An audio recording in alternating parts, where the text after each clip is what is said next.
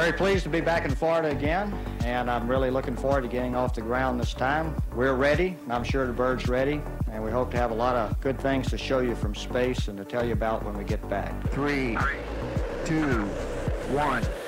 Ignition and liftoff. We have liftoff of Challenger and Space Lab 2. The shuttle has cleared the tower. We're studying the sun. We're studying clusters of galaxies. We're mapping the infrared sky. We're measuring high-energy cosmic rays. I mean, we're probing the very secrets of the universe. And who could help but be excited about that? Challenger, Houston for Roy. And Roy's been listening. Pardon me for being a little inattentive, but we just happen to have some beautiful scenery over the Sahara here, and he had the camera in hand. Well, I can understand that. People are feeling good. The machine's running good. We've got a lot to be thankful for. While we were looking out the window watching the world go by.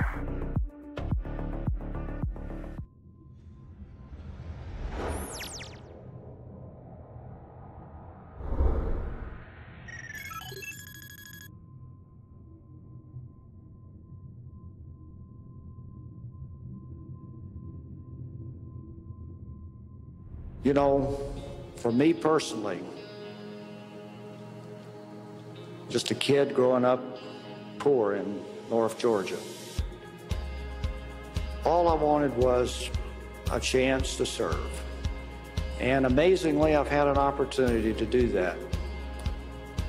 But the thing that is the most enjoyable, not flying in space, not flying test airplanes or whatever else, but the real thrill has been serving with great teams, and none better than this team at the Kennedy Space Center. We are a people who live to explore. Thank God that we have people who are willing to take these risks. Nice big smile this morning.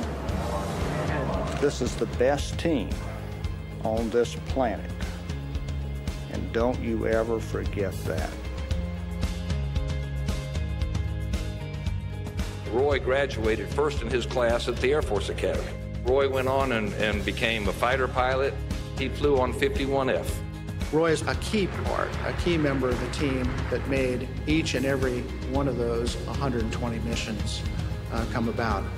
And we welcome your trip north as you begin to take over and run the Langley Research Center.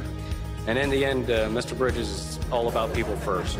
That is exactly the kind of person that you look up to. That's the person that you want to be. It's not about us, it's about the mission. And it's the people that accomplish the mission. And my role here is just a part of being with this great team of people and doing my little part to try to help us focus not only the mission today, but the mission that we see us doing in the future.